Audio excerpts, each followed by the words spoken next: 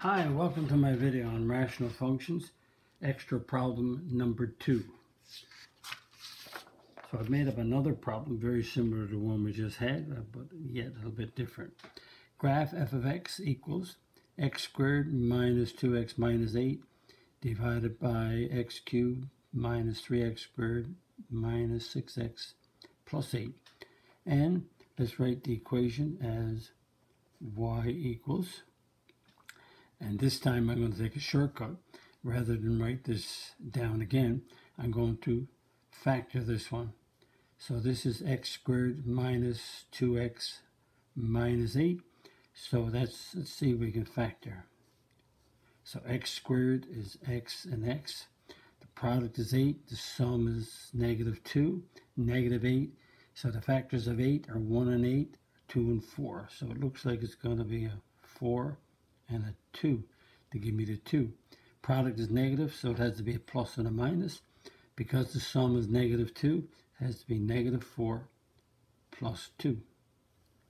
Now we have to factor the denominator.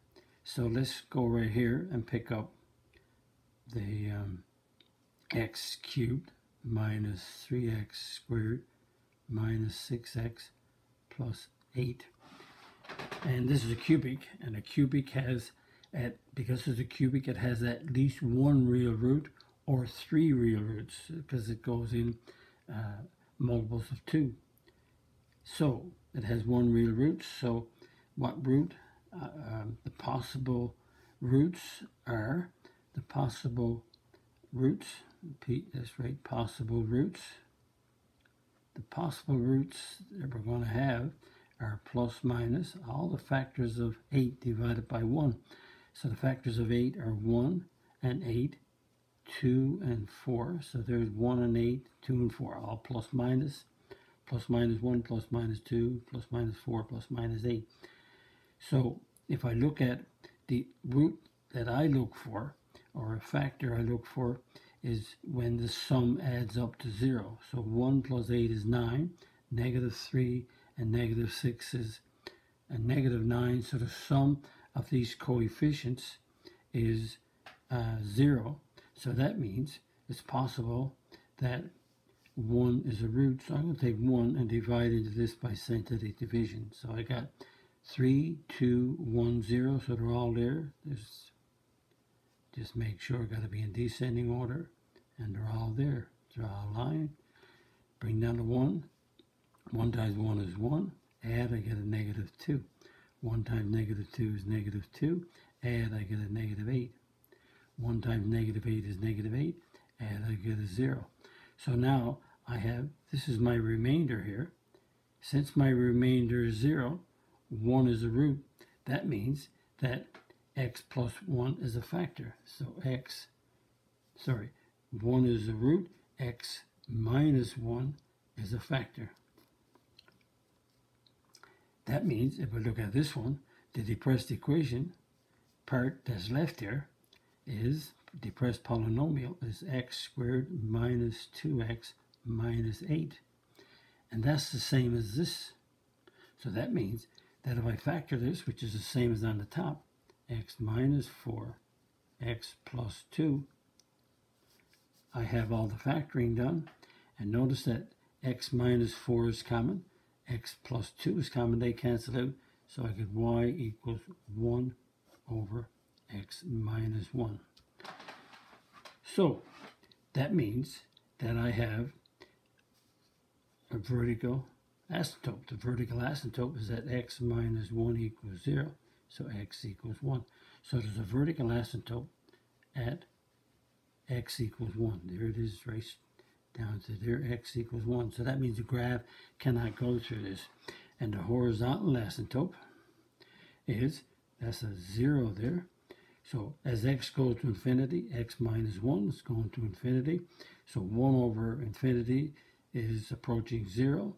So that means y is approaching 0. So y equals 0 is my horizontal asymptote. So I have a horizontal asymptote at y equals 0,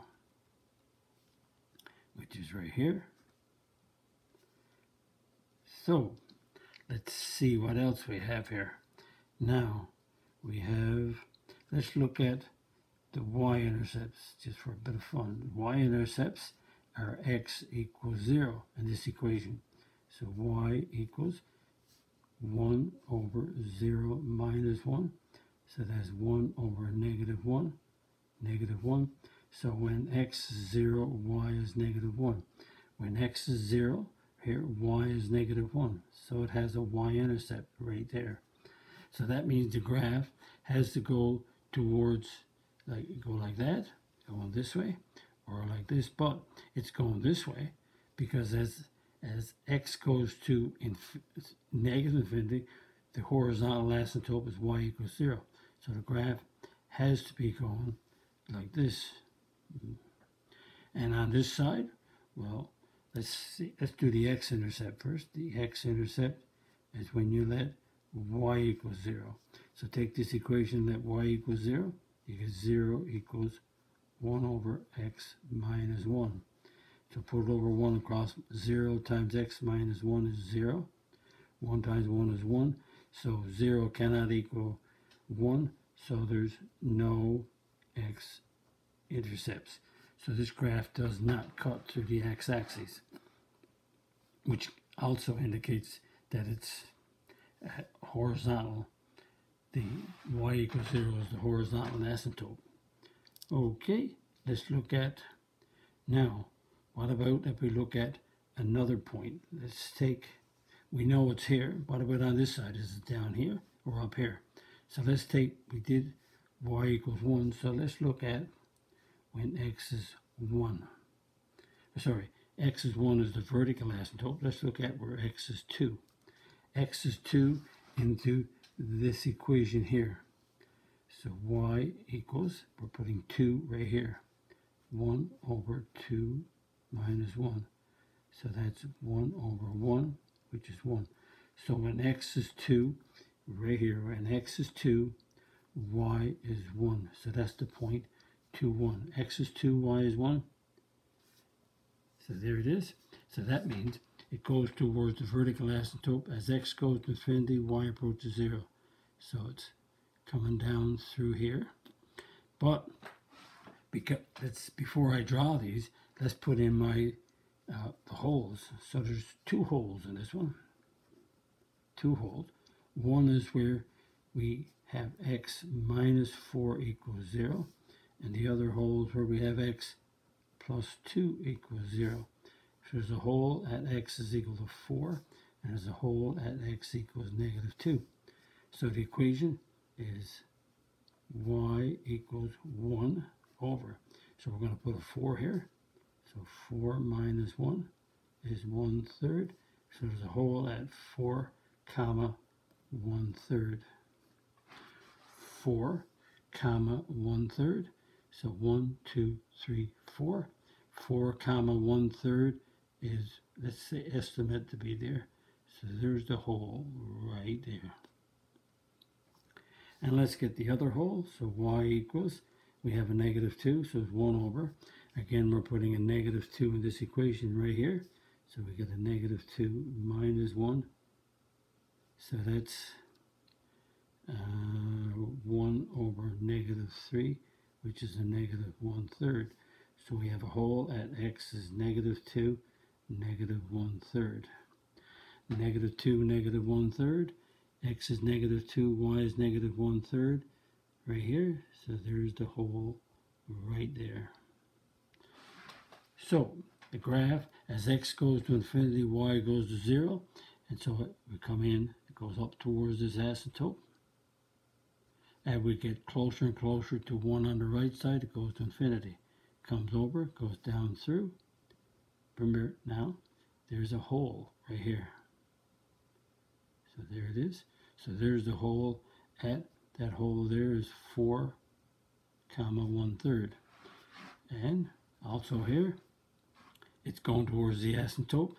So there it is, going down there like this. There's the y-intercept, and it goes here. It don't pass through this point because there's a hole. There it is. So this hole here is -2, -1/3. So there's a graph just like before with vertical asymptote. It tapers towards the vertical asymptote but never cuts through. And as x goes to infinity, y goes to 0. As x goes to -infinity, y goes to 0. And that's the graph that represents this. And again, I made this cubic up different, that you had to use the possible roots of this cubic, and I made it up to be a 1 so it'd be easier to see. And that brings us to the end of this video. And again, if you like my video, click the like button, click the subscribe button, visit my math website, www.mathfullyexplained.com, to find more information about me, my videos, and the content. The content on my YouTube channel called Math Fully Explained, just one word. Thank you for viewing my video. Hope the video helped you. Bye-bye.